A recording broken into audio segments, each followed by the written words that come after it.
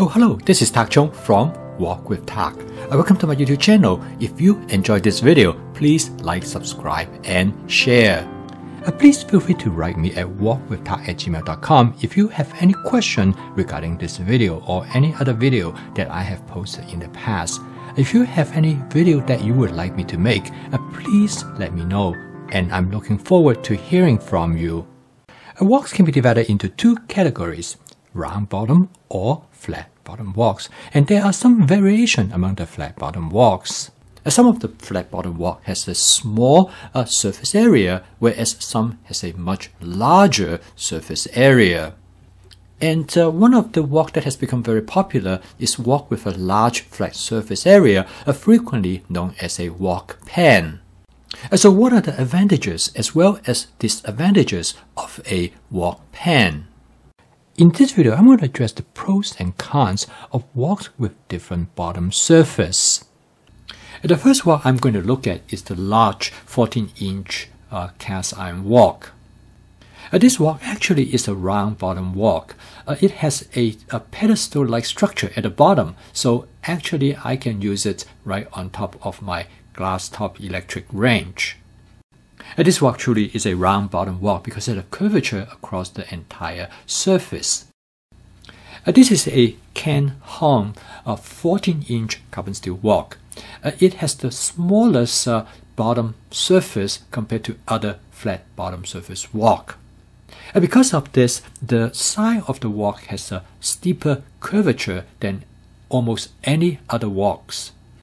This walk is the Joyce Chan carbon steel walk. It has a slightly larger flat bottom area. Its bottom surface area is larger than the Ken Hong 14-inch carbon steel walk, but not by a whole lot more.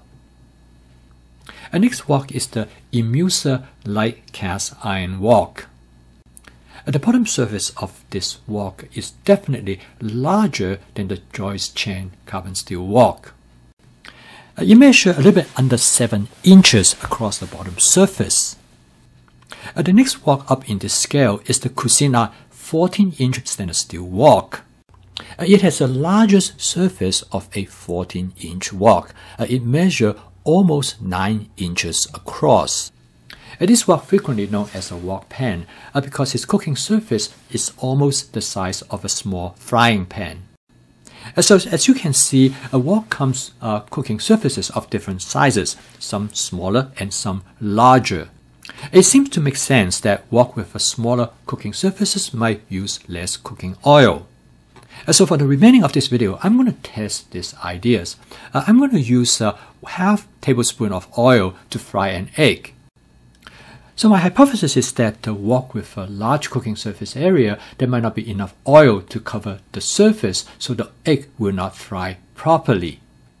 The first wok I'm going to test this is the large 14-inch cast iron wok, which has a round bottom.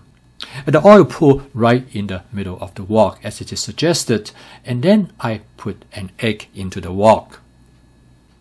The curvature of the wok keeps the egg very nice in the middle of the wok. This wok is well seasoned, so there should be no problem for the egg to slide over the surface of the wok. And this is exactly what happened. So far so good. Our first wok performed excellently. So okay, the next wok I'm going to try is the Ken Hong 14-inch carbon steel wok. This wok probably has the smallest cooking surface of all the flat bottom woks. Again, I use half tablespoon of cooking oil, and it covered that bottom of the wok quite nicely. As you can see, the bottom of the wok is quite small, and the egg is very much constrained by the surrounding curvature of the wok. Again, the wok is well seasoned. I have no problem having the egg to slide across the surface of the wok. So far so good. The amount of oil seems to be adequate in frying an egg in this wok. The next wok I'm going to test is the Joyce Chan 14-inch carbon steel wok. The problem about this wok is that when you heat it up, it starts to spin. This is a common problem with carbon steel wok because they change shape after they being heated. Anyway, I'm going to go ahead and test this wok. I'm going to add half tablespoon of canola oil as I have done previously. Right away, you can tell that this wok has a much larger flat surface because the oil do not cover the wok readily. I have to rock the wok in order to have the oil to flow across the flat surface area. As you can see, when I break the egg into the wok, the egg white immediately spread across the surface of the wok. Since the bottom surface of this wok is much larger, there's not much constraint to prevent the egg white from expanding across the surface of the wok. And because of how the egg white has spread out, you can tell the outcome of this egg is slightly different from the two previous examples. Again, we don't have much problem of the egg stick to the surface of the wok. Okay, so far so good. Next is the Imusa 14-inch light cast iron wok. It has a larger cooked surface area. As I mentioned earlier, it measures about 7 inches across. You can clearly tell here that the cooking oil is definitely not sufficient to spread at least automatically across the surface of the wok. So I have to tilt the wok to make sure all areas of the bottom surface is covered with cooking oil. Nevertheless, half tablespoon of cooking oil seems to be able to do the job. As in the previous case, when I dropped the egg into the wok, the egg yolks spread readily across the surface of the wok. In fact, this area is big enough for frying 2 eggs at the same time. However, there seems to be enough oil because the egg do not stick to the bottom of the wok and able to glide freely on its surface. So okay, last but not the least is the Cuisinart 14-inch stainless steel wok. This wok has the largest cooked surface area and it measures about 9 inches across. It is about the size of a standard frying pan. And in fact, the company advertised this as a stir-fry pan.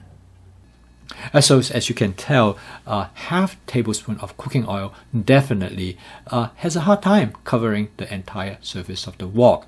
So I have to rock the wok in such a way so that the oil will flow across the entire surface of the wok. Nevertheless, it seems to be enough to cover the whole bottom surface.